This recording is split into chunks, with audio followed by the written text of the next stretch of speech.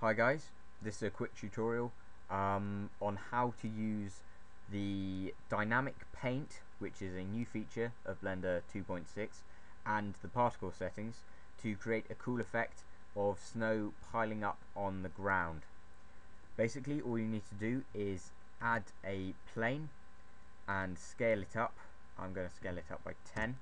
If you tab into edit mode, hit W on your keyboard and then hit subdivide and change the number of cuts to 100.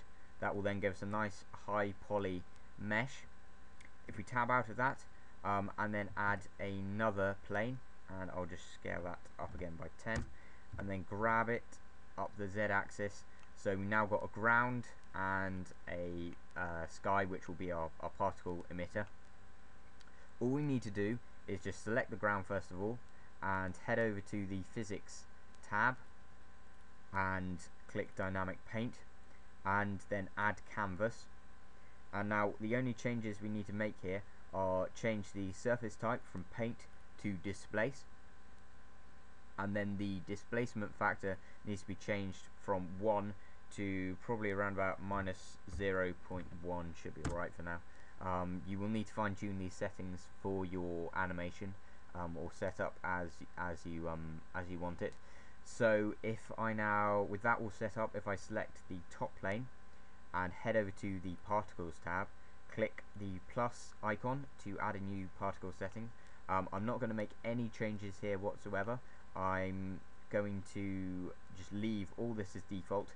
If you want to make your snowfall look realistic, I recommend you go over to blenderguru.com.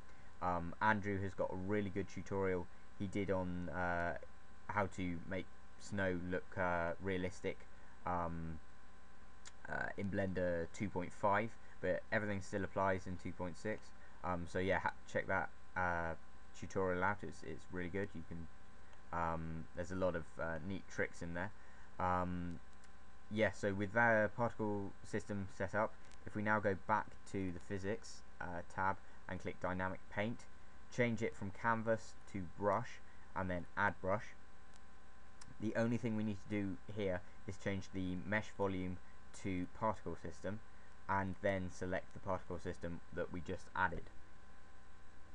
I'm also just going to slightly change the solid radius ever so slightly, and also the smooth radius.